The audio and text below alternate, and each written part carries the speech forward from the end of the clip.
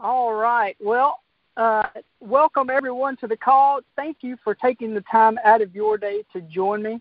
As always, and my goal and my desire on any of these types of calls is really to add value to me, add value to you guys. That's my goal, is to add value to you. And I know you're busy. I know this time of year is a super busy time of year. So thank you for taking the time out of your day to listen to this call.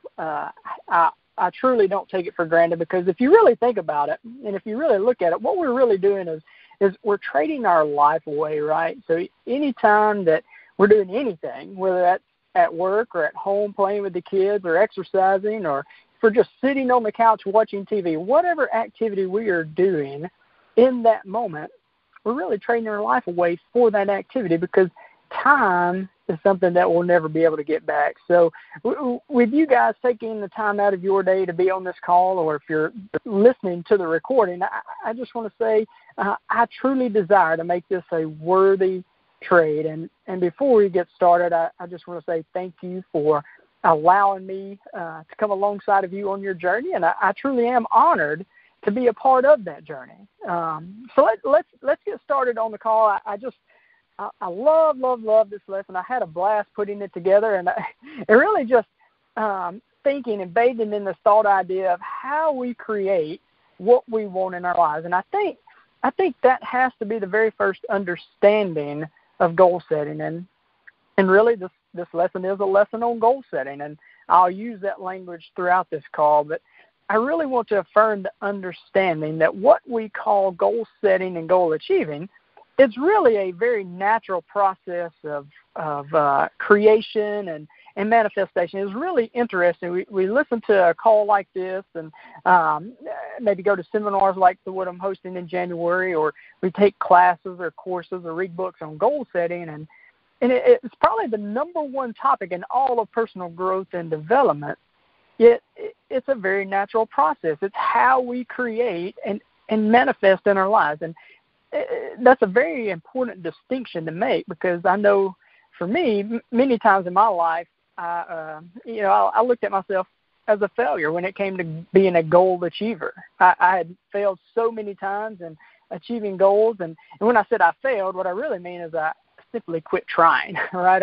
I don't ever honestly remember making the conscious decision to quit trying. I can remember making the decision to not do whatever it is or whatever it was that I was supposed to do that day to achieve my goal, but I never looked at that singular decision as me saying no to my dream and to me quitting on my goal. I still wanted my goal, but it always seemed to lead that sooner or later I quit on my goal, right? I would just stop trying altogether. And I never really understood the consequences of those singular decisions, those daily little decisions not to do what I know I could do and what I should do. And if I would do it, then it would bring me closer to where I wanted to be. But what if I had it all wrong? What if I was looking at this goal-setting thing all wrong? What if I really was not failing when I quit? What if quitting from time to time was actually a necessary part of this goal achievement process? What if that time space that I labeled as quitting was actually a natural and necessary part of the process in this goal achievement, a time space in the creative process, right, for self-evaluation and really self-contemplation, a necessary expression of one of God's laws of creation. And there's 7 of them, and the one we're talking about is this law of rhythm, and we'll talk more about that in the seminar and the personal growth program that I've created to follow. But what if this time space that I defined as quitting, I was to use that as a time in the creative process to strengthen my inner image, even while doing nothing, right? Even when I wasn't exercising when I should, when I wasn't studying or making those calls, whatever. If I still held the image, that image would still keep me in the goal achievement or the creative process. It's not just the physical activity and the doing, and that's what I get caught up in, is this doing and doing and doing, right? But what if I changed my perception of this perception of goal achieving altogether? What if I changed that and began to see it as a creative process and a process of manifesting things in my life, of attracting those things and into my life. Now, that's something I could really have some more confidence in, that I knew I'd been successful out of my life. And for some reason, when I looked at this process as creating things, right, as manifest things, I had less self-judgment when I would meet with this temporary failure or this temporary defeat. So goal setting and goal achieving are really skills that have to be learned. They require a learning model, just like all things do. Just like if you think about riding a bike when you're a kid and you're trying to learn how to ride that bike. It's just like that. But when I think about creating and manifesting, that's a natural process for us. It's really natural. We were born creators. We came pre-programmed to create. We arrived on the scene, right? We arrived on the scene with a learning model of creating already programmed within us. That, in fact, we were made in the image of the Creator, capital T, capital C, the Creator. And I tell you, that was a huge shift in awareness. I mean, what a great way to begin this process, starting with the belief that I am already a creator. I have nothing new to learn, nothing to learn. Rather, I only need to become fully aware of this power that is already possessed, right? See, if you think back to riding a bike, the learning model to riding a bicycle, there's a lot of falling down, right? And you think about it, you were born with the potential to ride the bike, but you had to learn the skill. And the difference is when you were learning to ride a bike, you hadn't really fully developed this part of you, that ego judgment center, right? This part of your self-image that seems to keep track of every failure and every mistake, right, that you've ever made. When you were a kid and when you were young, you could suspend that self-judgment and you could stay connected to your desire. But as we grow older and as our awareness and perception and self-image change, we had that, right? We get that. And if you pay attention to the language of a child or the linguistics of a child, you'll hear and see it, right? When they fall off the bike, they say, "This stupid bike, it won't. This doggone bike, it won't." I can remember when I was a kid and playing video games, it was always the video game's fault. It was always the remote control's fault. But you compare that to us as adult learners, and our language usually is, "I'm so stupid. I can't believe I did. I'm so dumb. I'm so stupid," right? So there are two thoughts here. First, we make the shift from looking at goal setting and achieving as something we cannot do or you cannot do or that you're a failure at doing.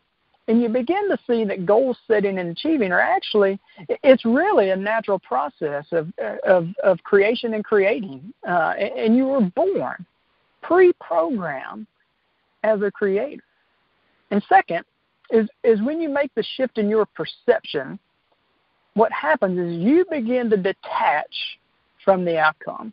You separate your self-value from your results. You are not your results. And I tell you, not only will you feel 1,000% more confident and 1,000 times happier and 1,000 times free, you'll create and manifest 1,000 times faster. And the reason we define our purpose, our vision, and goals is so that we can consciously direct this creative process. So your purpose, vision, and goals, they are the roadmap that this creative power will follow, right? So understanding, awareness, and self-evaluation, those are the tools that you'll use to strengthen your ability to live from this purpose and vision and goals. And I'll tell you, that is how and that is why I've designed this particular call and the seminar in January. And for those of you that have already signed up for the seminar, I want to say I really appreciate your trust. And for any of you that are still interested and would like to learn more about the seminar, I'll share more about that at the end of this call and how you can reserve your ticket. But I've designed this to help you gain understanding, awareness, and to guide you through a process of this gentle Okay, self-evaluation. So let's start with purpose. And your purpose, it's the filter through which you will direct this creative process. It's the why you do what you do, right? So you can create what you feel is your highest calling and your highest good. And I think many people get hung up on this. This is where people get tripped up, and it's not uncommon, really, to feel that you don't know what your life's purpose is. I don't think that's uncommon at all. Just remember, this is a skill to be developed. It's like riding the bike. And when you first learned to ride the bike, you got on the bike and you just guessed how it worked for you, right? You knew you weren't going to get it right the first time, but you can always ask someone for help, and you can learn from the last fall. You just get back up and you fall again, get back up and fall again. You would learn from those falls. So if you don't know what your life's purpose is right now, it's okay. It's okay. Most people don't. So just guess. Take a guess. Take a stab at it. Wherever you're at in your life right now, take a guess. And remember, this is the filter. This is the filter through which you'll make most of your life decisions through, right? So let me give you an example. And this is, I'm still in process with this as well. I'm still working on this and in process too. And this is part of mine. But my purpose really is to wake people up to their potential, to open their eyes to the gifts and the talents and abilities that they've been freely given, and really move from this reacting to life and really to allow life to happen to they allow life to happen to them, and really move into intentional living and allowing life to happen through them. And I just want to guide people to this full awareness of their potential and the oneness with their Creator. So that's part of my process, and it took me a while to figure that out, and like I said, I'm still in process with that. And I can tell you, though, before knowing or even taking the time to think about my purpose, I was a very easy suspect at SOS, that shiny object syndrome, right? And when an opportunity would present itself and it sounded good, then I was all in, right? Let's go. I jump on board. But I can tell you now that as I'm gaining a better understanding of what my purpose is, I use that as the filter to determine if I take action on the opportunity or not. If there's a business opportunity that I'm presented with, but it's not in harmony with my purpose, they may be great opportunities, but if they're not in harmony, I have to take a pass. I let go of that. I don't take action on it. So your purpose is really like the sun. Everything revolves around it. And from your purpose, you begin to create your vision.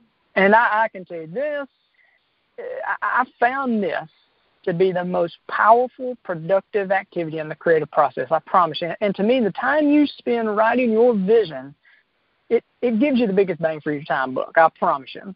And when I work with individuals one-on-one, we spend a good deal of time on developing this because I believe so much in its power. So your vision statement really is a detailed description of you living in the full achievement and presence of your purpose in the present tense.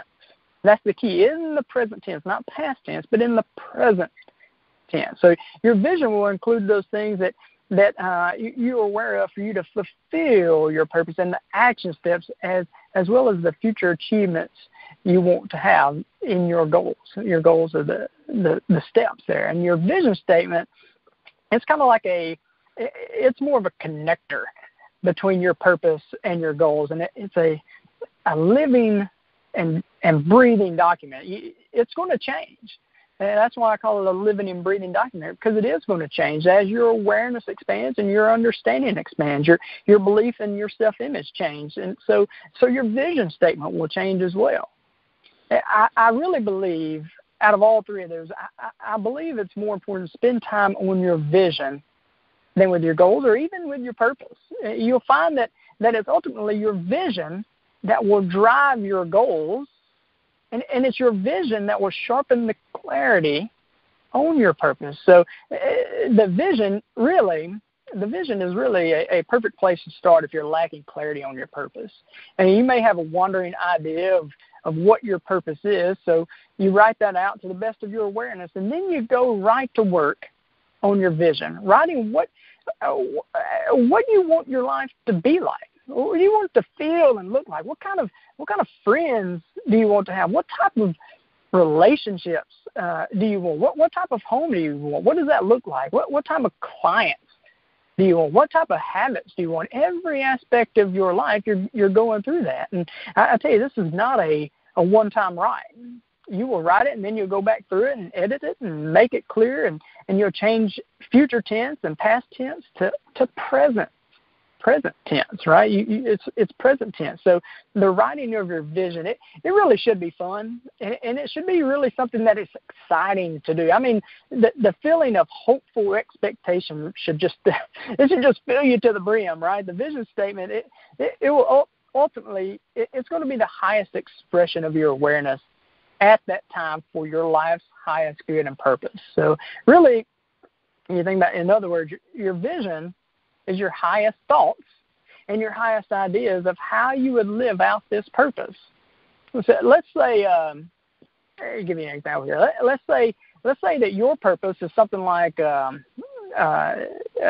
feed starving children. Let's just say that that's a piece of your purpose. And let's say the picture, the vision you have, that you now lead an organization, and that you partner with other organizations around the globe to bring relief, and you guys help raise money, and that brings food and other supplies to maybe war-torn areas of the world. So your vision statement, it really begins to unfold for you as you begin to imagine how you would live your purpose. So, if my purpose is to feed starving children, you start to ask yourself, well, what are some of the ways that I could do that? And anything, here's the key, anything that comes into your awareness, you begin to write it down.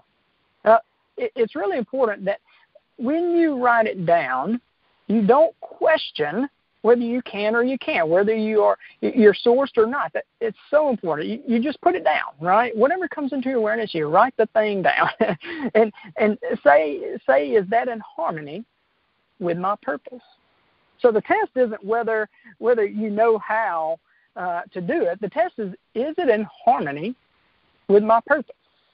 And the really cool thing is that as you begin to work with your vision, and from your vision statement, you'll begin to identify goals. You'll see it will help you get crystal clear. You'll start to see short-term goals, and then you'll be able to see long-term goals right there within that vision. And I tell you, though, the biggest challenge in creating the vision and goals in it's going to be your own inner voice, right? I call this voice Norm. And I tell you, old Norm, that old guy, he has a need to know how you're going to achieve these goals. He'll say something like, how are you going to do that? How are you going to do that? How are you going to do that? You've never done that before. How are you going to do that?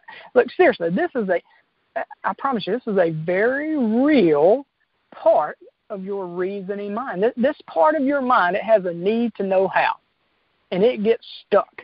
It really does get stuck in the thinking of how. How are you going to do that? How are you going to do that?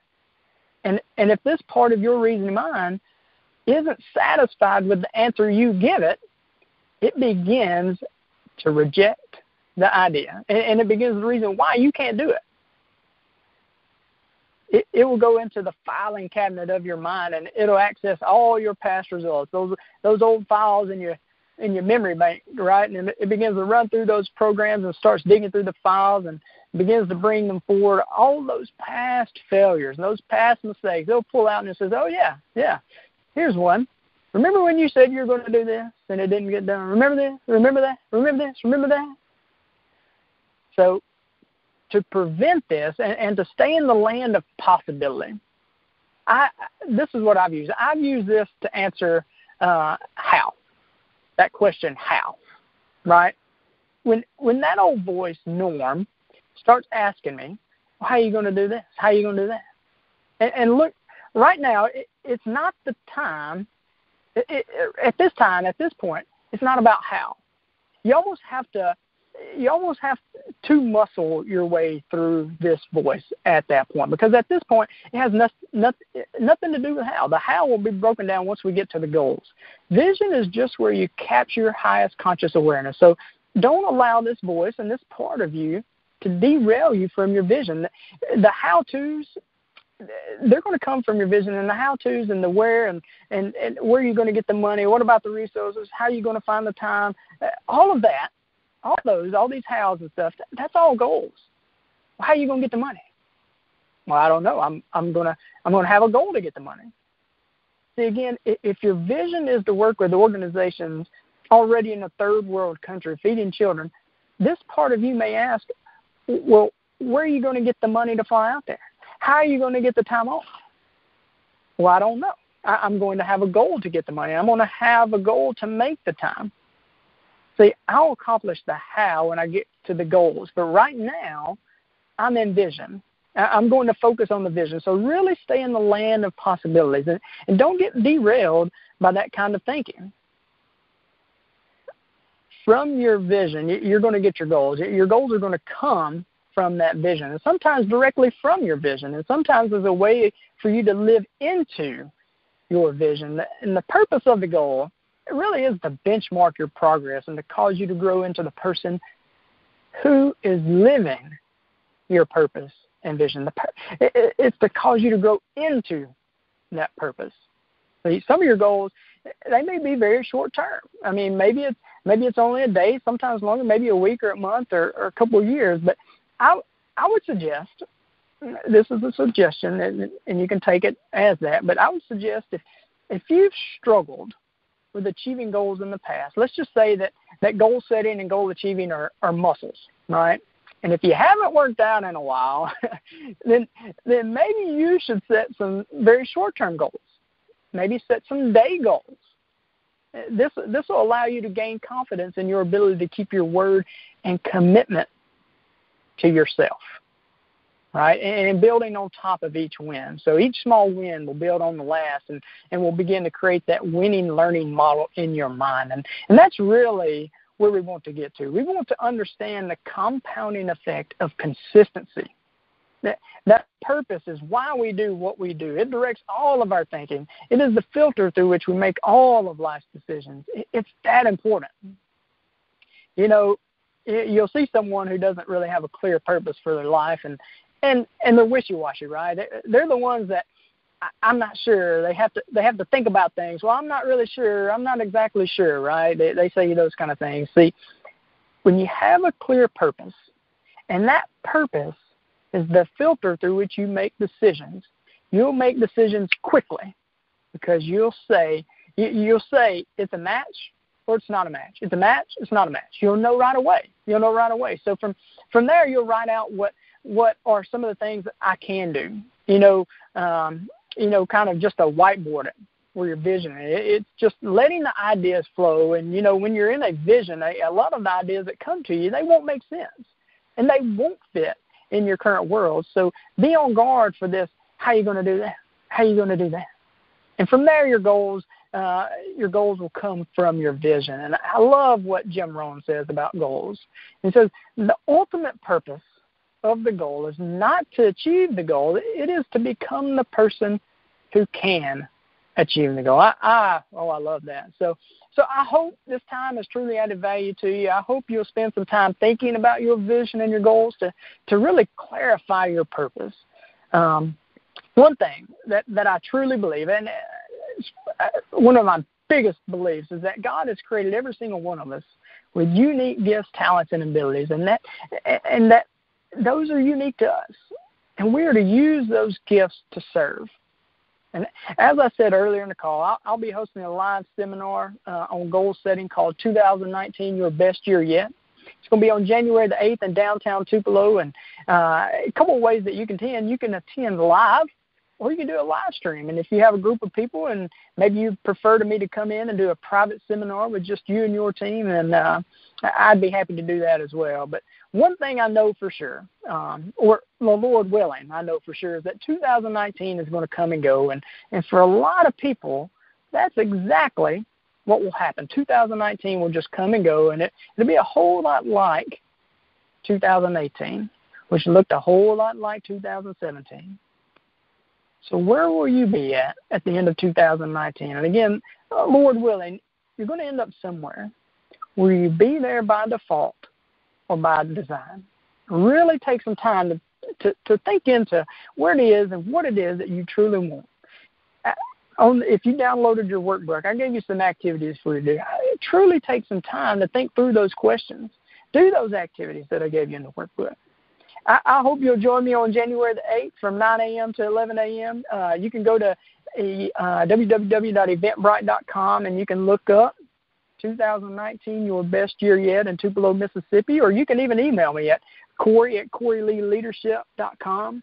That's CORY at CoreyLeeLeadership.com to find out more and reserve your ticket. And again, I just want to say thank you for taking the time out of your day to be on this call.